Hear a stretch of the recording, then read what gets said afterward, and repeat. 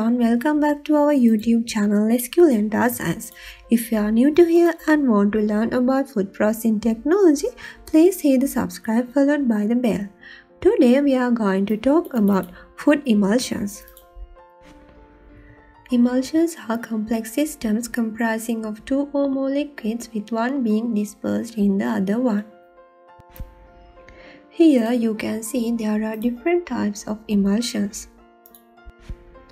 Food emulsion consists of two immiscible liquids with one of the liquid dispersed as small spherical droplets in the other. In foods, the diameter of these droplets usually falls somewhere in the range of 0.1 to 100 micrometers. Now let's see what is oil in water emulsion. Oil in water emulsions contain two immiscible liquids with oil being dispersed as spherical droplets in water phase. Examples of commonly consumed foods as oil in water emulsions are milk, mayonnaise, cream, dressings, cream cheese, and soups. As most food emulsions are in the form of oil in water, these emulsions are the most widely studied model system in food science.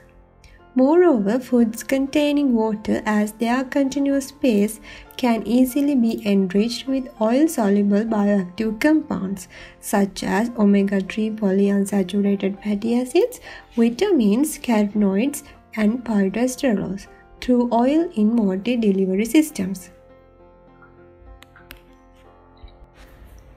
Oil in water emulsions can be classified into two categories according to the dispersed phase volume fraction as low-fat and high-fat emulsions. High-fat content results in a thick or viscous emulsion, whereas low-fat emulsions are thinner and less viscous. Then let's see what is water in oil emulsion. Water in oil emulsions consist of an aqueous phase dispersed as spherical droplets in a continuous liquid phase. They have a wide range of applications in the food industry, for instance, in products such as butter, spreads, margarine, and cocoa butter, and the cosmetics and pharmaceutical industry, for example, in products such as sunscreen and lipstick.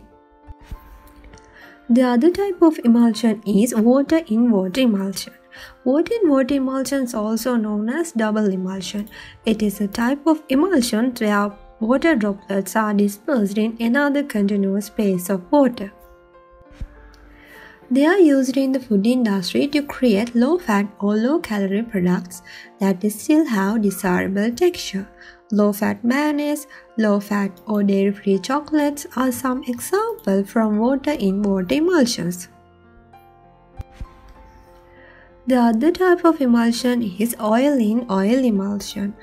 Oil in oil emulsions, also known as water-free emulsions and hydrous emulsions and non-aqueous emulsions. They are mixtures of immiscible oils, for example, vegetable oil and silicon oil stabilized by particles. These emulsions are also formed by dispersion of oil droplets in an immiscible non-aqueous liquid. The most important issue to consider in the formation of these uncommon emulsions is lack of information on the action of surfactants on the non-aqueous media. Oil in oil emulsions are mostly considered for drug delivery purposes where a given agent is incompatible with water. Then let's see what is oil in oil emulsion. Oil in oil emulsion is oil dispersed in water and then this emulsion is dispersed in a second oil phase. For them, the inner oil phase is also called O1 and the outer oil phase is O2. These multiple emulsion systems have potential for application in the food industry.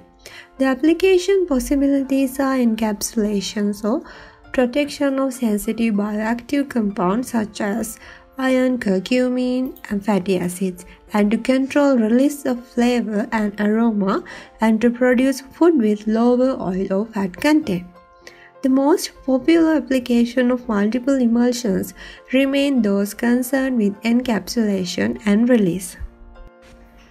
The other type of multiple emulsion is water in water emulsion.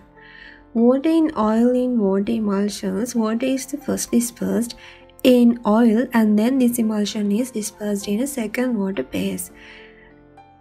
From there, the inner water phase is called W1 and outer water phase is W2. These multiple emulsion systems have potential for application in the food processing industry. The application possibilities are encapsulation or protection of sensitive bioactive compounds. The most popular application of multiple emulsions remain those concerned with encapsulation and release. Nano emulsions are a type of emulsions that consist of very small droplets, typically in the range of 20 to 200 nanometer in size. They are transparent or translucent, thermodynamically stable, and have a long shelf life. Nano emulsions are created by breaking down larger droplets into smaller ones, often through a use of high pressure homogenization, ultrasound, or microfluidization.